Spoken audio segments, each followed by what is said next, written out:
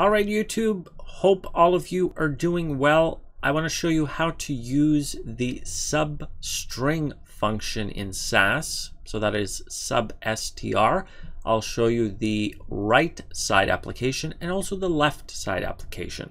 So I'll go ahead and create a really simple data step to give you an example. So I'll just do data and then I'll call it just right sub. And then I will put in a date, and it's just gonna be a string, something like 06, let's say May 16, so 2016. And then I'm gonna put in month. So this is, I'm creating a variable that's called month. And then I'm gonna use the substr function. And now this takes in three different arguments. It takes in first the name of the variable. So in my case, the name is date. It takes in a position. So where do you want to start reading this date string? So I will put 3. So by saying 3, I'm saying I want to skip the 0 and the 6 in the date, and I want to start with the M. And then the final argument it takes is, where do I want to stop? So let's say I want to stop after the 6. So it's going to be 1, 2, 3, 4, 5. So if you count it all the way to the 6, it's going to be 5. You want your semicolon there, and you want your run.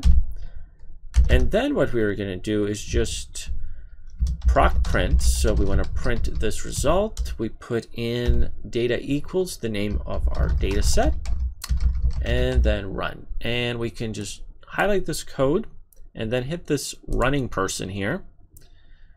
And there we are. You will notice if you look at our month that it only includes the May 16. So May 2016. It does not include the 06. And the reason that it's called the right-hand application of substring function is because you'll notice that everything is to the right of the equal sign. So of course the variable name is on the left, but the function itself and all the work that the function does is on the right side of this equal sign. I think a really good way to think about this right-hand application of substring is that you have this string and you're deciding, what do I want to actually take from that string? So you're just taking a piece of a larger string and you're deciding first, as I mentioned, the first argument is which variable do you want to take that piece from?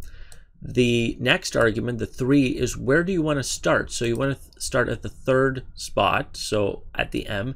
And the 5 is you're going to start at the third spot, but then you want to go 5 spaces from there. So it's going to be 1 from the M, 1, 2, 3, 4, 5.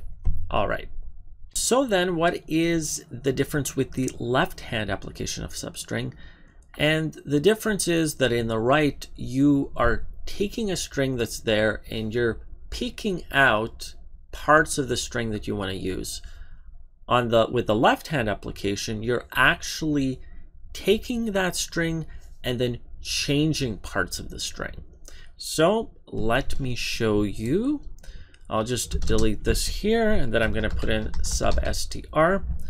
First argument is going to be the variable that you want to change the value of. In this case, the value is of course 06 May 16. Then the second one is of course again position. So I'm saying I want to start with position 6. So 1, 2, 3, 4, 5, 6. So that is the 1. I want to start at the 1.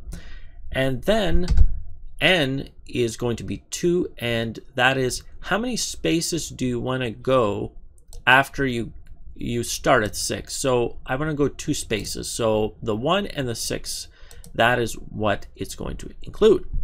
And then we have the equal sign here. And then I'll put 20 because it's 2020. And then I'll put the semicolon. And by the way, notice now that we have the equal sign here. Notice that the substring function is now on the left side of the equal sign. So that's why it's called the left side application. And let me just go ahead and run this. And there we are. Notice how we changed it. 06 May 20 instead of 16. So hope you guys enjoy this video. If you did, please subscribe and please like this video. See you guys soon.